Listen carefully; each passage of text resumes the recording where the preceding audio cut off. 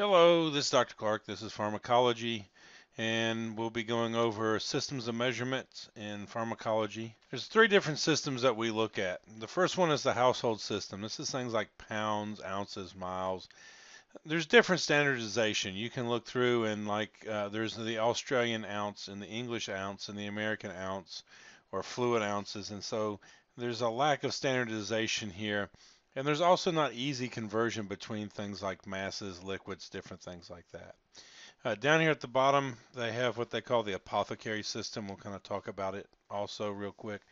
And this is a system that pharmacists used to use for looking at liquids and weights.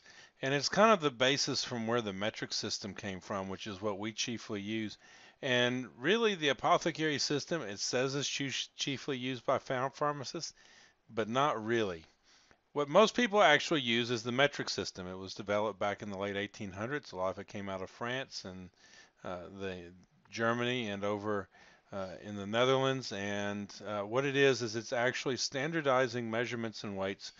And it's pretty much been adopted around the world. They say European countries, but it's also been standardized, standard measurement of units in Canada, South America, Mexico, throughout Asia, Australia, China, uh, pretty much everywhere but the United States and a couple of countries in Africa, and maybe now Great Britain, now that they're doing Brexit, that they're kind of getting tired of seeing speed limits in kilometers an hour and want to go back miles per hour. But besides a handful of countries, pretty much everybody uses the metric system.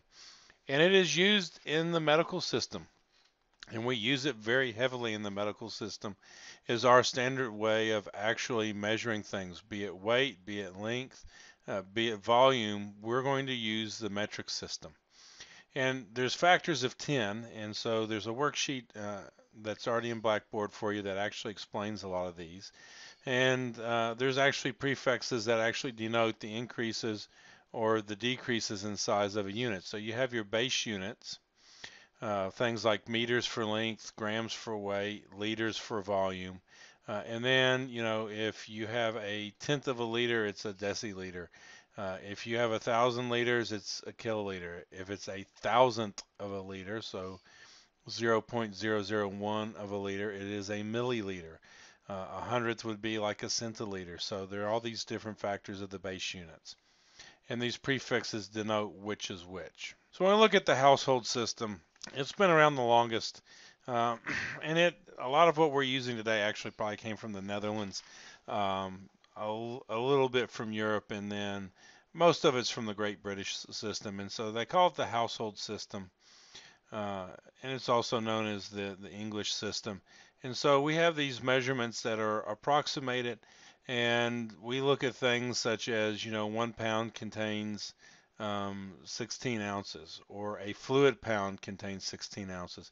But there's a difference between a regular ounce and a fluid ounce, so it's not as standardized, and it's very hard to actually move back and forth between things like volume and measurement or mass. So it lacks some of that unification. And then also there's things like, a cup and a teaspoon. And once again, it can vary from countries, or if you look at teaspoon, it can actually vary with whoever your flatware manufacturer is. And so we're using very much more broad, not nearly as accurate with the household system, and it's a lot harder to convert. Apothecary system was looking for using measurements for liquids, but also for weights. And pretty much the apothecary system that's still around is the British apothecary system. And so you have things such as a liquid volume of a drop of water is a mem, and that's the gold standard for a dropper. So 60 mems equals 1 fluid dram. And so you're like, well, what exactly defines a dram? Well, 8 drams, which is the equivalent of 480 grains, which is the basic weight of something. And that's actually, a grain is actually based off of the average weight of a grain of wheat. Um, but 8 drams ends up being the equivalent of 1 ounce, fluid ounce.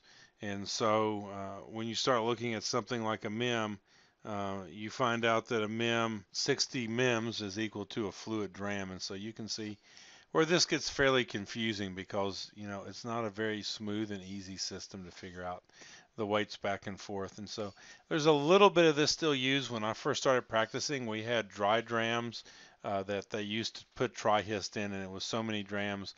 And that's because when they first came up with this medication, drams were still used back in the 60s. And they finally updated it to where we were actually giving um, a scoop with milligrams. But I remember when it first started off, drams had the same thing for aspirin, but most everything's gone over into milliliters or over into grams or some type of different measurement system. And pretty much we don't really see the apothecary being used anymore, and even said the pharmacists have gotten away in favor of the metric system. So the metric system is a much easier way. Instead of having to do all these crazy conversions of, looking at the apothecary system and saying, oh, well, a grain is, it takes 60 grains to make a dram, and it takes 8 drams would be the equivalent of an ounce. It's a much smoother system to go back and forth with. And our base things that we look at in medicine are going to be length, which is the meter, uh, volume, which is the liter, and weight, which is the gram. And our prefixes are common ones are going to be micro, which is a millionth of a unit, or milli, which is a thousandth of a unit, centi, which is a hundredth, and kilo, which is 1,000. And it's very easy to do your math back and forth between these because you're going on factors of 10, 100, or 1,000. So converting within systems, you can convert one unit to the others. There's conversion factors. It's actually a lot harder to convert within when you're looking at the apothecary system or the household system. But the metric, it's very easy, and so there's a very simple principle here.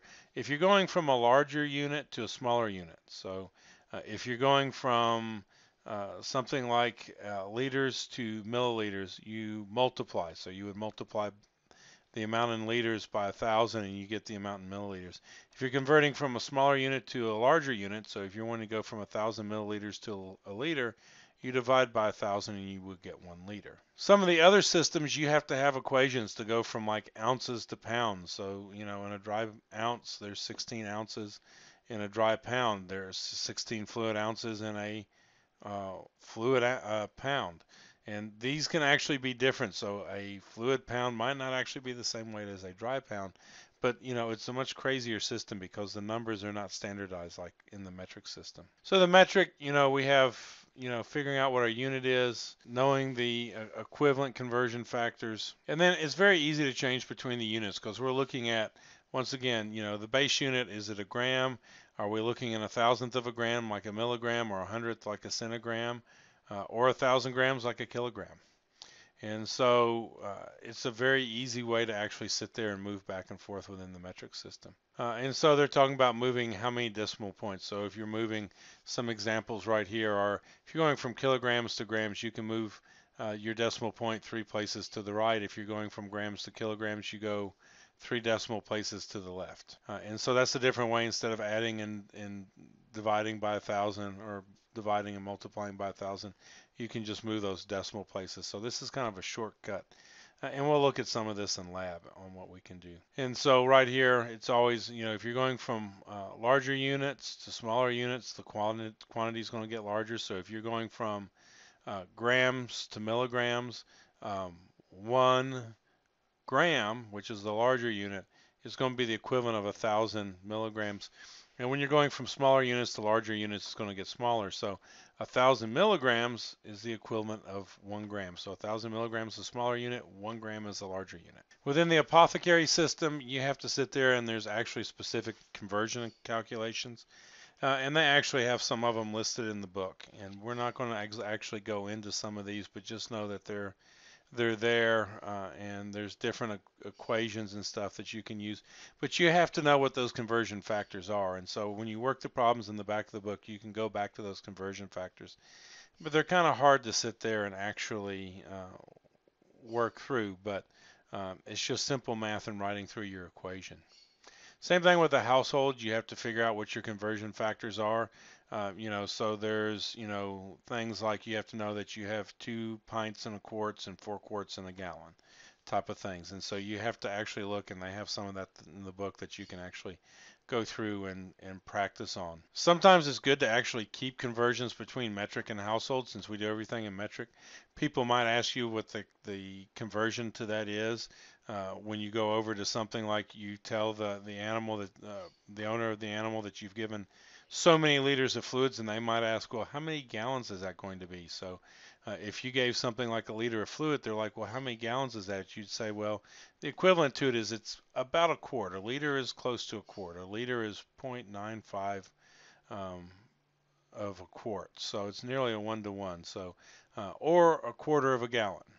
Or you can say like a liter Coke bottle. So, but that's a more common thing we'll do. And so a lot of times it's good to have a chart available, but we don't really that often actually use the conversion between metric and household ourselves. And we kind of go over this a little bit here. This slide is to set it up, but you have to have a conversion, and they actually have some conversions already listed in the book as far as converting between one system and the other system. On page 148, there's actually table 6.6, and it actually goes over things like there's 1.09 yards in a meter. And that 1 centimeter is the equivalent of 0.39370 inches, and that 1 inch is 2.54 centimeters, and that a kilometer is 0.62137 miles. So a lot of times you have to know what these conversion factors are, and using this table in the book can actually help you convert between the two. And there's times we have to do that. Somebody might tell you, well, how much did the dog vomit? Well, it looked like it was a pint. So by knowing that if it looked like a pint to them, you could sit there and say, well, okay, I know that it's 2 pints in a quart, so that would be roughly a half a liter or 500 milliliters that the animal has vomited up. Conversion between metric and apothecary, once again, you're going to have to sit there and have on 6.6, it's actually going to have the conversions of what a mem is, or a fluid dram, how many milliliters it is. And so you actually have to have those conversion factors right there to bridge in between the two. And then it's just working through your simple math equations. Something that we actually find ourselves doing quite a bit of is actually now converting from Fahrenheit to Celsius. And the reason for this is in most of our journals that we get today, temperature is going to be listed in Celsius. If you go look at the AVMA journal or at the NAVTA journal or at some of the veterinary journals like the Equine Veterinary Education Journal or the Compendium of Continuing Education, all these different journals are actually going to sit there and have temperatures listed in Celsius. And that's because a lot of these things end up becoming international now. And so we're trying to get more to that international standard. If you see Fahrenheit, it's going to be in a parentheses.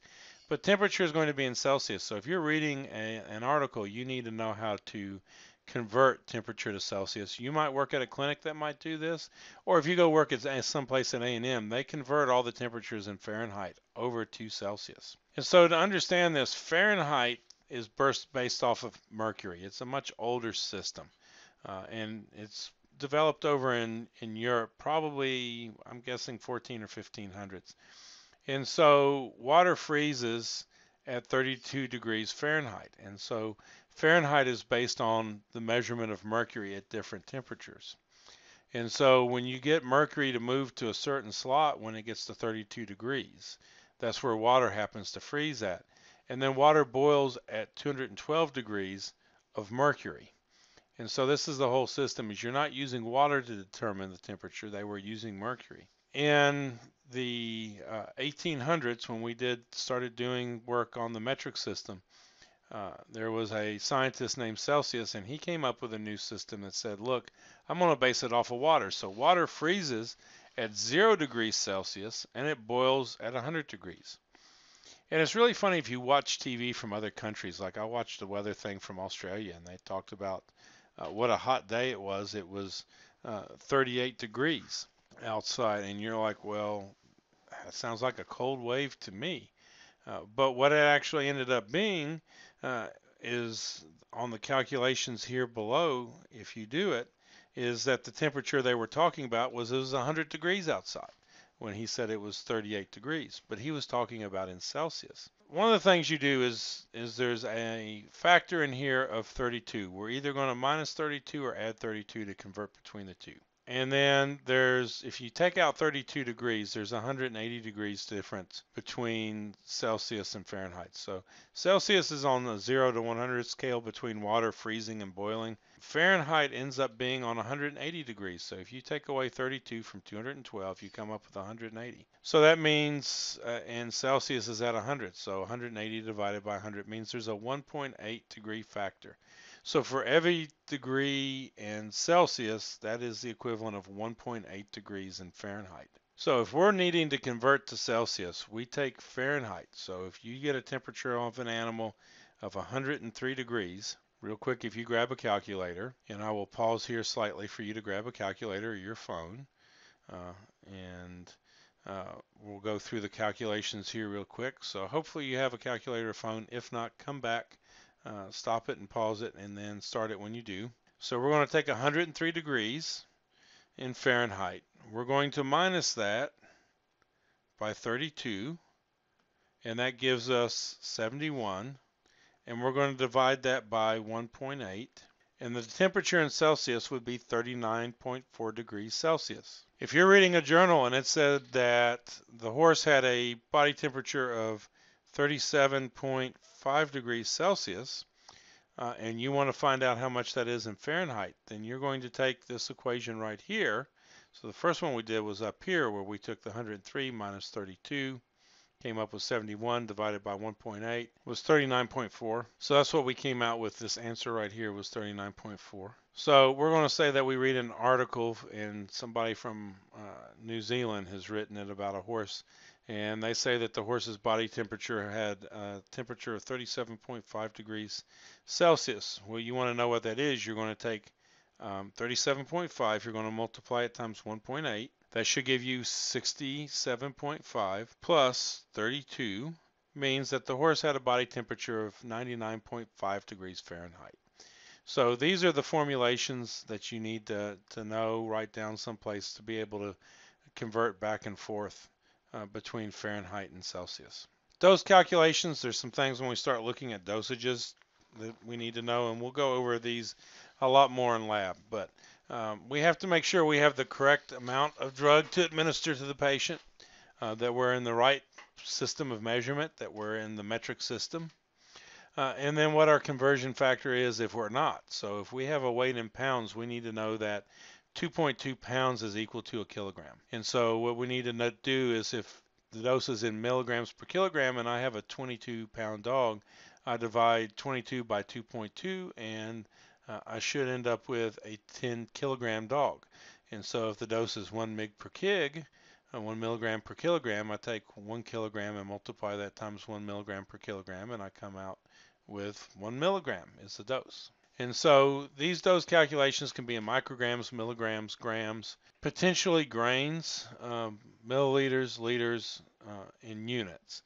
Most common are milligrams, micrograms, or grams, don't really see grains anymore. We'll find milliliters and liters, and then units. Units is a measurement system where we're actually looking something similar to milligrams, but a little bit different as far as how we get to it. And there's certain drugs like hormones or a lot of our biological agents that we actually measure in units instead of milligrams. It's important to know that what we're actually going to be doing it in. So if we're doing the measurement up here in say milligrams or in units, it's important to know are we looking at tablets, or are we looking at per milliliter in liquid, or are we looking at capsule? And some of these things can be divided and some of them cannot.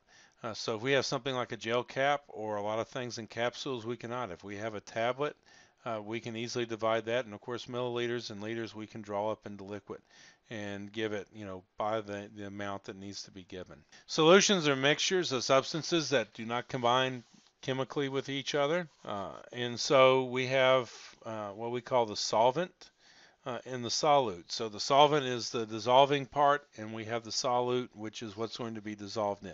And so actually when you look at them, they don't become one when we say they're not chemically combined. If you put salt in water, then you end up with saline, and that's chemically combined. You actually have the salt dividing in there, and you actually end up with, we call it a saline solution, but it actually dissolves ionically, and kind of disperses itself.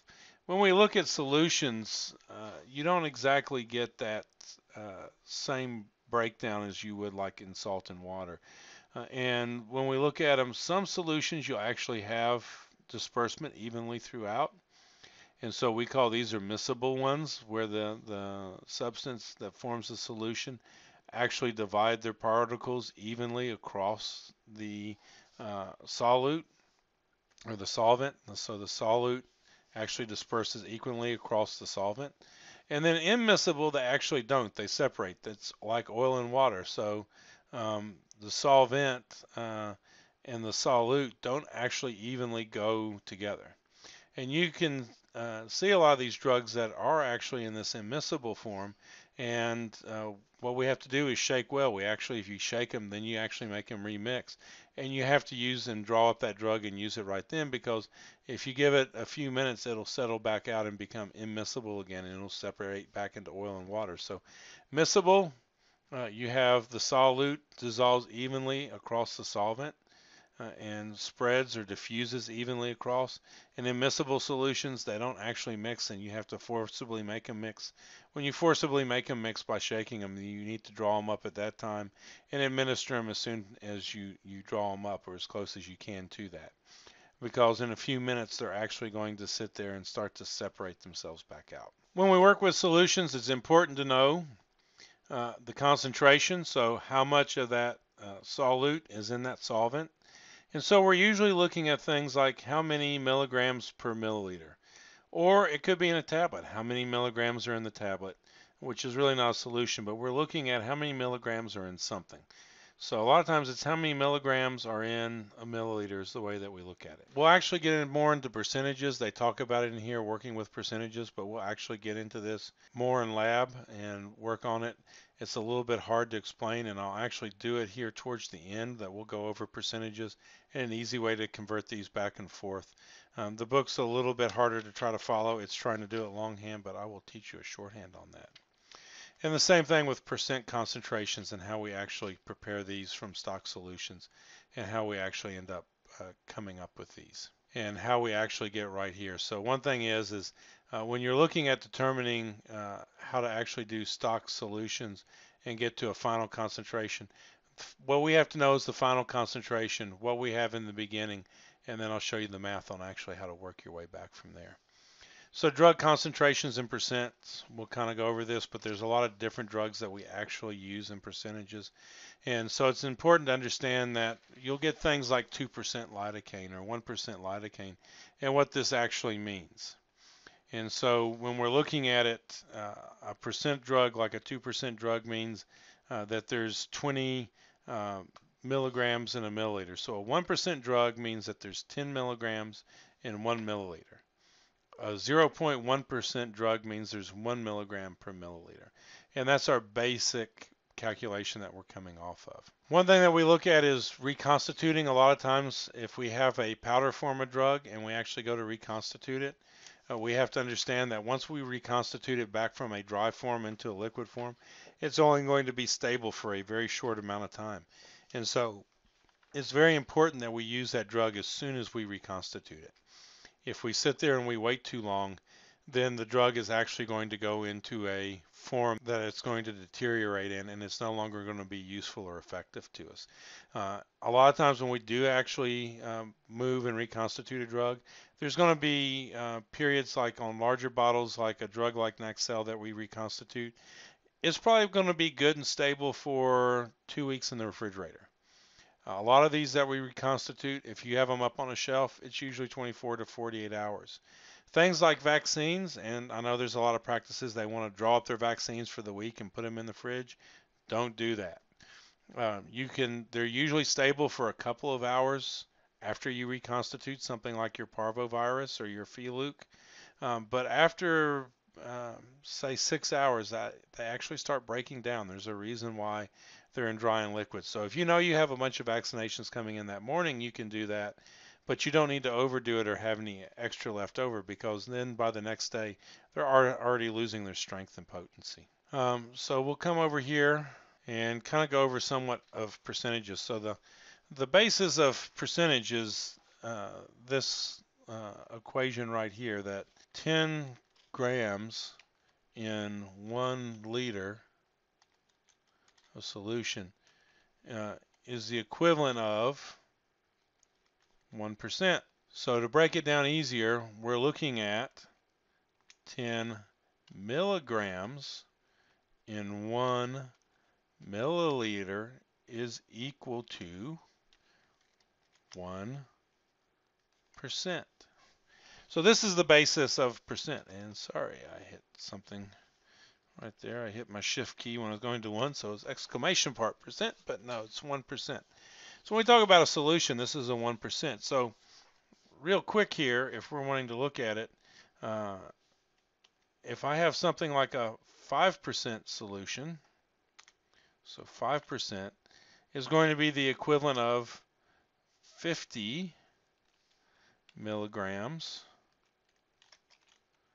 in 1 milliliter. We have stuff like what we call 50% dextrose. So 50% dextrose has the equivalent of 500 milligrams per milliliter. So there's a way to cheat about percentages here. So if I had something like 50%, what I'm going to do is I'm going to sit there and take the 50. I'm going to drop off the percent and just leave it as 50. My next step is going to be, I'm going to move the decimal place 1 spot to the right, and I'm going to make that 500. And so when I get to 500, after I get to 500, I'm going to put milligrams per milliliter behind it.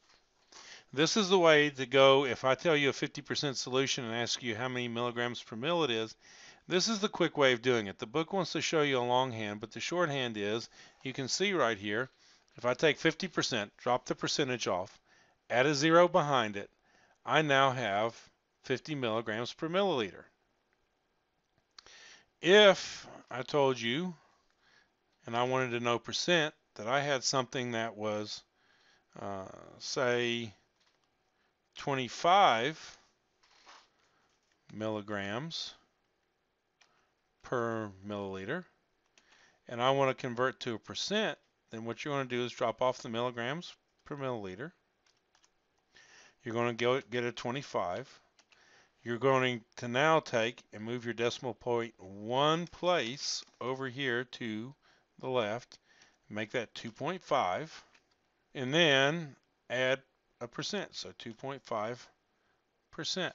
That's the easy way of doing it. So you take, if you want to go from milligrams to percent, then all you do is you say, okay, 25 milligrams per milliliter, drop off milligrams per milliliter, move my decimal place 1 point to the left, so take the 25, put a decimal place right behind that first number. So say this was 125, you would just put it between the 5 and the 2, so you just move it over between that first number to your right, to your left, and the second number to your left right here, you just put it right there. And then you put a percent behind it, so that's a 2.5% solution. Sometimes we're actually asked to actually make these solutions. So one of the things you have to do, and they were trying to show in that one calculation there, where they have, VS and DS, VD and CD, or I guess it's VS and CS equals to VD times CD. So what they're really looking for is, if I tell you that I need 5% saline solution and I need a liter of it, what I need to know is, I just told you right there what I need. I need 5% in 1 liter. So this is the end product.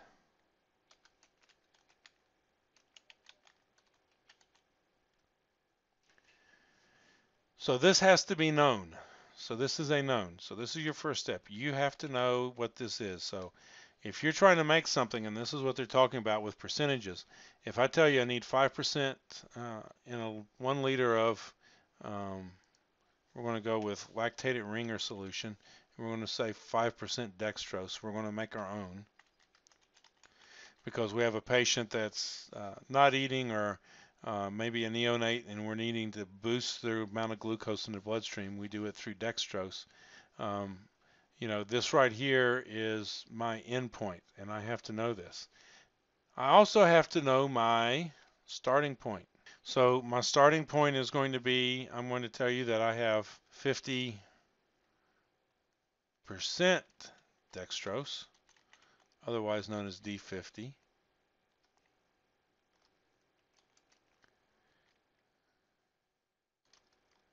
And this is going to be in solution. And 1 liter of LRS. Actually, let me correct the LRS up here. So what I have to find out is, really quick, to do this math, is my equation is going to be finding out my percentages. So 50% dextrose is going to be the equivalent of 500 milligrams per milliliter, and 5% dextrose, my end product, is going to be equal to 50 milligrams per milliliter. So now I have everything in milligrams per milliliter and out of percent. So what I'm going to do is actually kind of work my way backwards. And I'm going to say that I know that if I have 50 mg per mil, so this is my end, so my end concentration,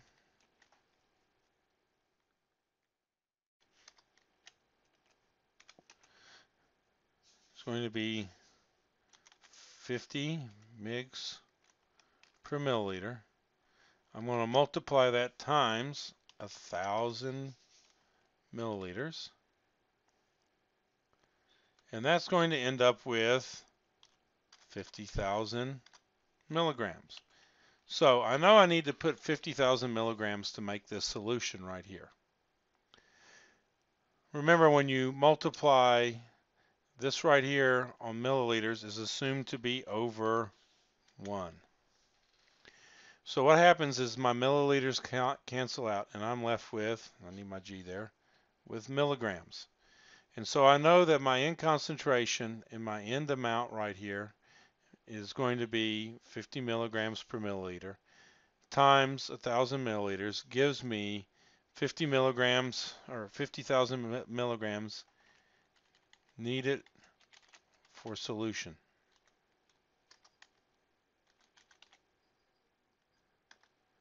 So now the question is, so I have right here my end concentration and my end volume. So this is the final concentration, final volume. I found out how many milligrams I need to make this. I know what my starting is going to be. So starting volume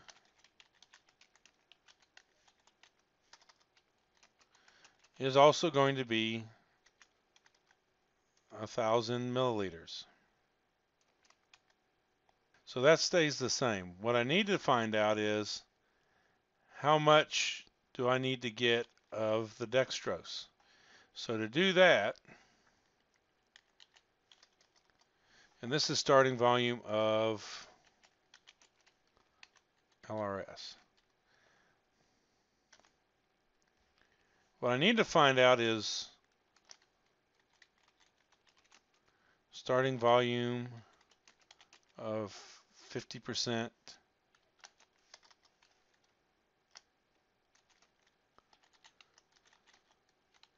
dextrose. And so to do that, what I'm going to do is take 50,000 milligrams and divide it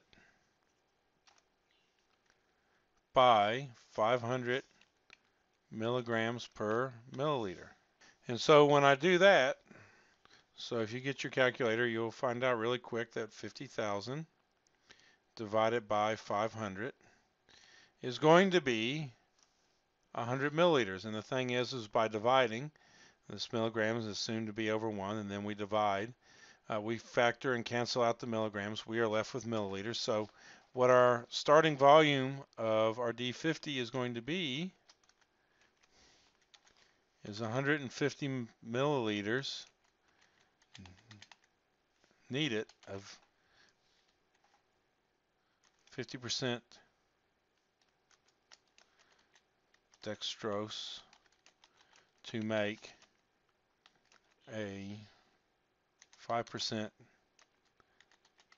dextrose in 1 liter of LRS.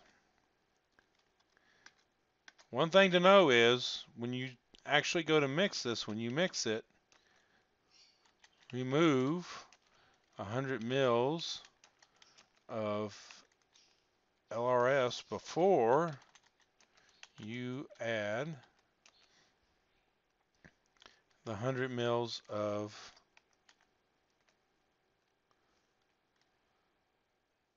%50 dextrose.